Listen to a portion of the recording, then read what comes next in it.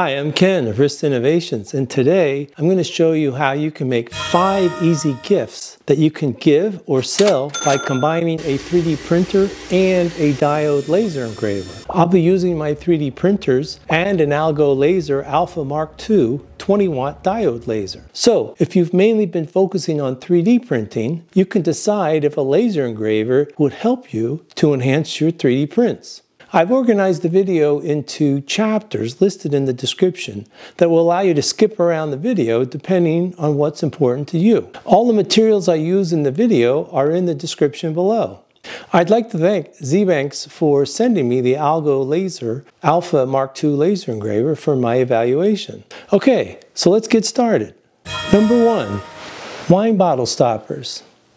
This wine bottle stopper is a great gift that you can make as part of a housewarming gift or even to sell online or at craft shows. I designed the bottle stopper body using Fusion 360, including adding a 3/8 inch diameter tapped hole in the bottom for the stainless steel stopper and a 1 inch diameter recess in the top for a laser engraved wood insert. I 3D printed the body in about 50 minutes using PLA. For the laser engraved insert, I used this pre-finished walnut that was about 2 millimeters thick. First, I needed to run a materials test to determine the correct settings to engrave and cut out the inserts. For the engraving, I used a speed range of 4,000 millimeters per minute to 20,000 millimeters per minute and a laser power range of 20% to 100%. I found the best combination of speed and power to engrave the walnut to be 14,000 millimeters per minute at 90% power, and for cutting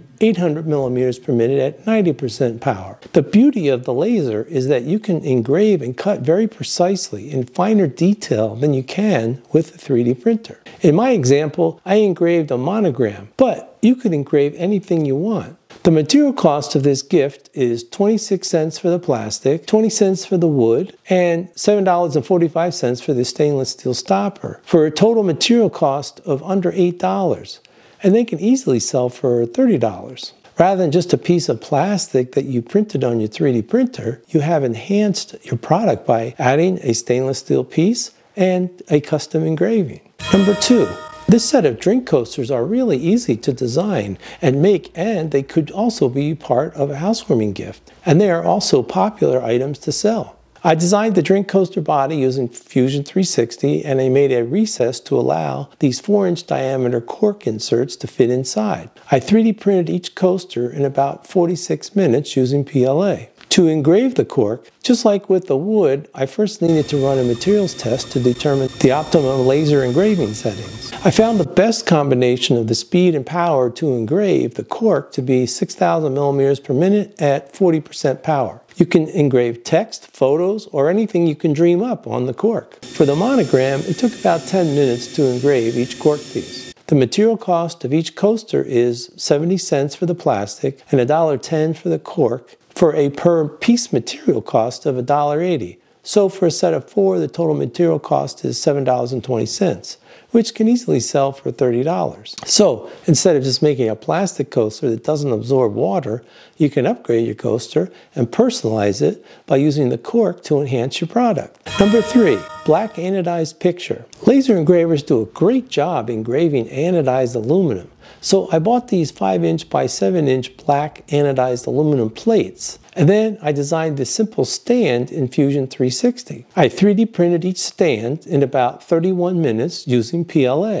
The stand holds the aluminum plate in either the portrait or landscape orientation. Before I engraved this photo, first I ran a materials test to determine the optimal laser engraving settings. I found the best combination of speed and power to engrave the aluminum to be 3,000 millimeters per minute at 90% power. You can engrave text, photos, or anything else.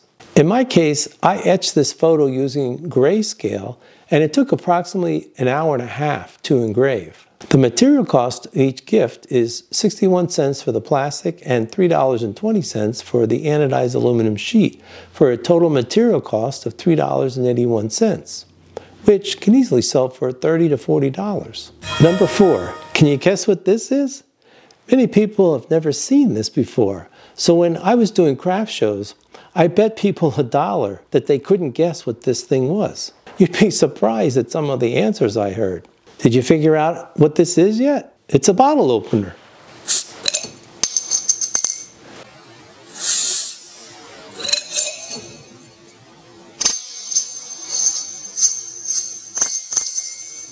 Once again, this bottle opener is a great product that you can make as part of a housewarming gift and have fun having everyone guess what it is. Of course, it's also a great seller at craft shows. I designed the bottle opener body using Fusion 360, including adding a 3/8" diameter tapped hole in the bottom for the stainless steel opener and a 1" diameter recess in the top for a laser engraved wood insert, just like I did for the wine bottle stopper. I 3D printed each opener in about 37.5 minutes using PLA. For the laser engraved insert, I used this pre-finished walnut that was 2 millimeters thick, just like I did for the bottle opener. In my example, I engraved a monogram, but you could engrave anything you want.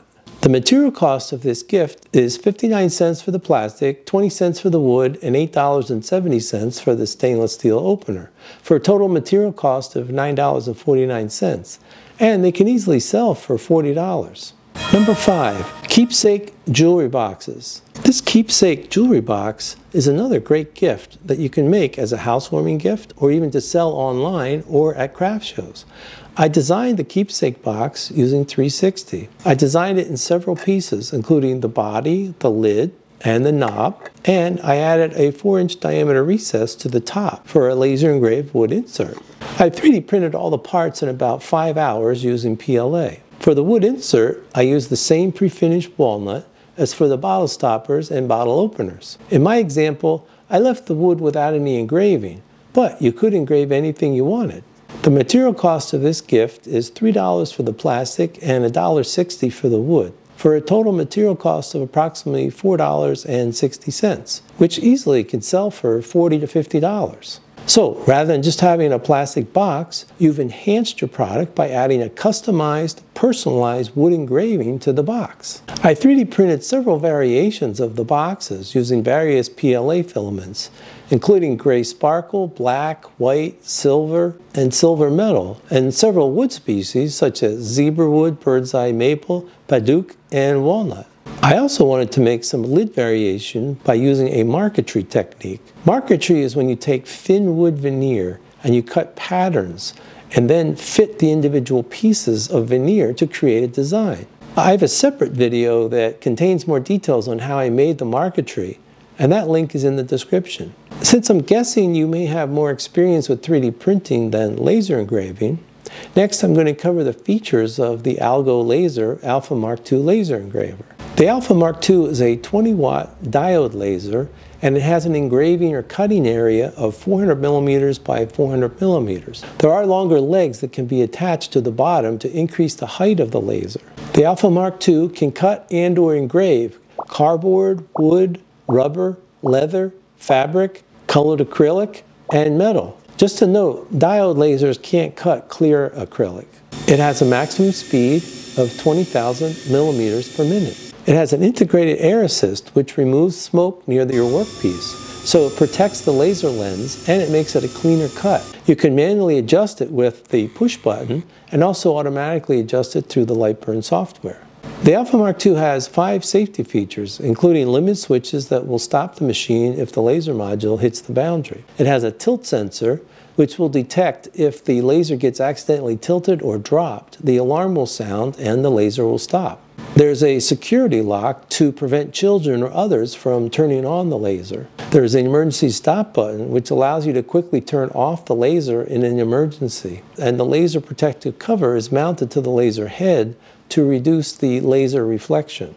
The Alpha Mark II comes with its own application software, which allows you to operate the laser without a computer. But it's also compatible with the popular laser Gerbil and Lightburn application software. The Alpha Mark II has Wi-Fi, so you can operate the Alpha Mark II either with or without a computer or offline using a USB drive. For me, I decided to install a computer at the Alpha Mark II and install Lightburn software on the computer. Lightburn is used by many people running laser engravers, and at only $60, I think it's a great value for the features of the software. A link is in the description below. At the making of this video, the end of February 2025, the sale price of the Alpha Mark II 20-watt laser basic kit is $839, normally $1,199. The basic kit includes the Alpha Mark II 20-watt laser engraver, a honeycomb platform, rotary roller to engrave cylindrical objects, and leg extensions needed for the rotary roller. The sale price of the Alpha Mark II 20-watt laser safe kit is $1,099, normally $1,684, which includes everything in the basic kit plus a smart safety enclosure and a smart hub. The smart hub controls various accessories. I have an affiliate link in the description below if you're interested. Next, I'll cover how easy it is to unbox and set up the Alpha Mark II. The Alpha Mark II arrived well protected in its packaging. It only took about 30 minutes to assemble the Alpha Mark II. In my opinion, it's important to buy the honeycomb platform and aluminum plate because the honeycomb platform elevates your object to cut to allow the laser to pass through the bottom of the part, and it allows the exhaust to pull smoke away from the part. Otherwise, if you tried to cut a part directly on the aluminum plate, the smoke residue will accumulate on the bottom of the part, and heat buildup can damage the bottom of the part. A critical component is the aluminum plate, which protects the tabletop surface from the laser. If you don't install the aluminum plate, you could burn a hole right through your dining room table, which won't make your spouse very happy at all. Plus, it's a fire hazard. The basic unit is an open design, which means you can be exposed to the laser, which can damage your eyes. So it's critical that you wear laser-approved goggles. AlgoLaser included a basic pair of laser glasses. However, I purchased this pair of laser goggles that fully protect my eyes. They are very comfortable and they are certified for this laser's 455 nanometer wavelength. A link is in the description below. It's critical that you exhaust the fumes from your laser engraver because you don't want to be breathing the smoke and other contaminants. An enclosure is included in the safe kit, and I feel this is critical to manage the fumes from the laser. It should be viewed as a secondary protection, so you should always wear your laser goggles, even if you have the enclosure. I wanted a stronger exhaust fan than what came with the enclosure, so I purchased and installed an AC Infinity 6-inch diameter inline exhaust fan that generates 400 cubic feet per minute airflow, so this thing can suck the paint off the wall. It has 10 speed settings and is relatively quiet. A link is in the description below. I made a permanent installation through my wall, but you could also just make a panel and install it in a window. I think a laser engraver machine opens up the world of possibilities to expand and enhance 3D printed products. And I feel I'm just scratching the surface. So please consider subscribing for my future content on this topic. Where do you see how a laser engraver could enhance your 3D prints? Please leave me a comment below. Thanks for watching. Bye!